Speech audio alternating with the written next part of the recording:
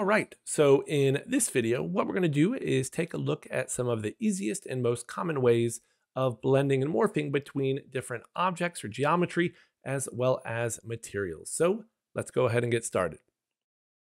Okay, so a couple of different examples we're going to be taking a look at today. Let's go ahead and start with our first example here, where we're going to be taking a look at how we can go between different geometry. Now, it's important when you are morphing between different pieces of geometry that they have started as the same piece of geometry. So you will see with this cube, it's the same cube here, just with a bend deformer on it. And not just shape, but also the number of polygons and points an object has, as well as the way they are numbered, which is a little bit tricky to kind of think about. But essentially, all you want to do is push and pull points, use deformers, or sculpt in order to change the shape. You want to avoid tools like extrude or inset or weld, as those will break this approach. And the same thing for the pose morph as well that we will see here very shortly. So the next step then is to make these objects editable. So I'm going to select our first cube, hit C on the keyboard to make it editable. For our second cube here, I'm going to right click and choose current state to object and then get rid of that cube. So now we have one where that deformer has been collapsed or flattened into a piece of geometry, very much like flattening layers in Photoshop. So with that, we can then create a cloner and place both of these cubes inside. And we can see it actually hasn't done anything yet until we switch the mode here to blend. And now we can see how it's blending kind of from the left to the right, from our original cube to our cube that had the bend deformer on it. So this is kind of cool. You could certainly use an effector with a field on this to, morph between these, blend between them. And we're going to take it a little bit further though. We are going to have our cloner selected and create a plane effector. Can just place that in here to help stay organized. And in the parameter tab here, I want to uncheck position and then adjust the modify clone amount. You can see how that's really kind of going between, our different steps here. Now, we are running into a bit of a problem because we are still set to grid mode. So I will switch this to linear and just make sure I set the count to 1.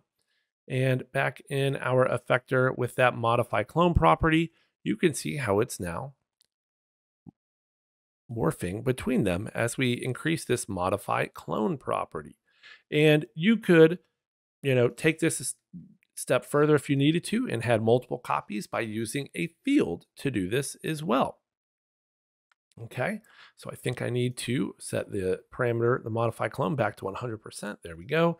And now we can blend between this way. And with a single one, maybe not so crazy, but if I was to come back here to say grid array, you can see how I'm now doing all 3 of these. And if this was at an angle, it would hit each cube, each clone just a little bit differently. So kind of a fun way to blend and morph between different pieces of geometry. Next up, pose morph. Okay, now I've talked about this a bit as well, but I wanted to create a single video that went over all of these techniques. That way it's easier to find than just a snippet or a small little part of a video. Okay, because I know I've talked about the cloner example previously as well. So with our pose morph, what you want to do is very much like I said before with these different pieces of geometry. Start with one, turn it into the other, pushing and pulling points, sculpting, deformers, that type of stuff. Avoid extrudes, welds, insets, all of that. All right, and you could have as many of these different facial expressions as you wanted. The key though is once you are ready, select the base one. In this case, it'll be our sad pose.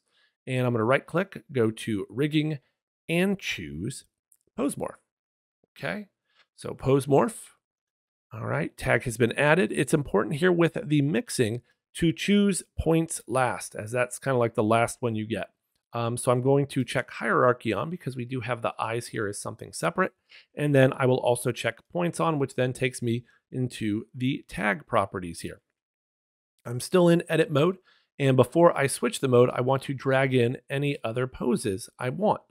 with this warning, or I mean, really, it's an option if we want to make something absolute or relative. And absolute can, in theory, make it so our face would move over to the exact position our next pose is in. So relative is going to be the way to go for this one. You can see we automatically get our angry face there, and you can even adjust the strength here just to kind of test it out. And then when you're all done, you can switch to animate, and you have a different slider for each pose you've added. Okay, as I've only really added one, that is what we're seeing. But if I had more, yeah, I could totally work with those. Now, there is also a morph deformer. And if you're wondering, well, wait a second, why aren't you showing that? Well, that's because it is very closely tied to our pose morph tag. They work together. Okay, so I'm not sure why that didn't work, because it was changing something previously. But yeah, the one advantage to using the morph tag that the morph deformer that I've seen is the ability to use fields. Okay, so as this is deformer, the same kind of hierarchy rules apply to it. But unlike in the pose morph tag with the morph deformer, you could use fields, which probably isn't terribly useful for characters, simple facial expressions like this. But for other types of morphing between objects, I could see that being useful. All right, and that gets us to materials. Now, there are several different ways to morph or blend between materials, and the techniques end up being very similar. So I know in the past I've actually used a lot of vertex tags to do this. I did it just recently in a video about pyro and burning a piece of paper. So I wanted to do something a little bit different. But like I said, the process is still very similar. Two materials stacked on here. And then I'm going to use the opacity property to go back and forth between them. Okay, so I'm going to open up my material manager as well as my node editor. I'm just going to dock that. All right. And in theory, you could do this all in one material by using a material blender. Okay. So material blender, maybe even a material layer as well. I think that's the newer version. So you can do it all in here. But the reason why you might not want to do that is because then it would limit your projection types. Okay, now there's definitely a projection node that you could add and work with. I find that very confusing and tricky. So I like being able to have separate materials with separate material tags. That way I can have different projections, different settings there. And honestly, that is one of the advantages of using the vertex map as opposed to the ramp kind of technique I'm about to show you. Okay. But in this case, since this is a relatively plain material, it's going to work just fine. So I'm going to take my ramp, and what I'm going to do is drag that into my opacity property. And, I think the render view still works a bit better than my perspective view for this. So I'm going to do that. I don't think I typically place my render view here. And what we'll see is that we are seeing that kind of blender transition here, but it's happening per polygon, and it really isn't lining up. Okay. We could even solo the ramp if we wanted to see it on there. And sure enough, it doesn't line up. And that's because the projection here is set to UVW mapping. So each cube is going to have its own orientation with this. If we switch this to, say, flat, okay, now you can see how the projection looks a little bit more consistent. It's definitely going from the bottom to the top here. And so if I unsolo this, okay, we can now see that it's working pretty darn well. Now, I would also recommend, actually before I move on, with the projection set to flat here, going into texture mode with your, oh cool, they made it so you don't have to select your piece of geometry, just the texture tag, and scaling this up just a little bit larger. That's going to give you a little bit more wiggle room with this ramp, okay, so that we don't end up with just a little bit of rust on one side, or a little bit of the color where we don't want it.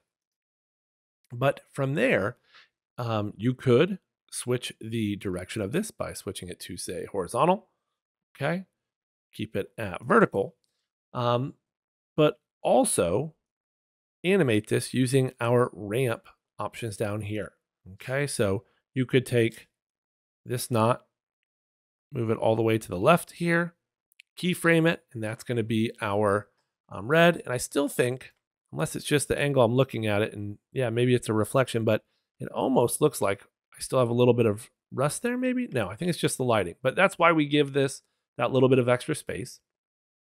And then I could just keyframe this. All right. And if you're going to use the radio buttons, which is my recommendation, you can see we have that right here, going from clean to dirty, right? And you can also adjust the interpolation. So if I set both of these to step, actually, I don't think I need to set both, just one. You can see we get a very hard transition here. And you may go, well, that's no good. Well, one of the reasons why I really like this ramp method is one, it's pretty simple, but two, we also have built-in noise. So if I add in noise now, I'm going to get a very cool transition. All right. And that transition is going to change, is going to kind of morph and blend as we move it across our object. Now, you may notice there's actually a little bit of a problem, and that is our side right here. Honestly, either side, really. Okay. That is due to our material having this flat projection. So that's kind of one of the downsides. Now, you can kind of cheat this if you change that projection to kind of match your camera angle. You could almost do that just by switching this to frontal, and that can, help with this. All right, but frontal is kind of based on the camera angle. But even if you do flat, once you have an idea of your camera angle, go back into texture mode, rotate it, scale it up a little bit, and there we go. Right, so it's going to look good from that angle, but as we get to the side here, that may look a little bit strange. Turns out, actually, it looks pretty good. But this is kind of the problem we run into with this particular method, is getting it to look good on all of our sides. If we have too much noise, it can be tough to tell. Frequency is the speed a little bit, but it also seems to influence the scale somewhat as well, right? That looks like a lot larger. If I go higher, say 2, that tends to make it a bit smaller, okay? But that's how we can use this ramp method to blend between different materials. Once again, using the opacity, using the material stacking that is new, relatively new, to Redshift, and really makes our lives a lot easier. Okay, so that will do it for our last technique when it comes to blending and morphing between different pieces of geometry and materials. All right, that will do it for this video. If you could do me a favor, like this video if you found it useful and informative, comment if there's anything else you would like to see me make a video of, and subscribe so that you can see when I release more videos. So that will do it for this one. Until next time, take care.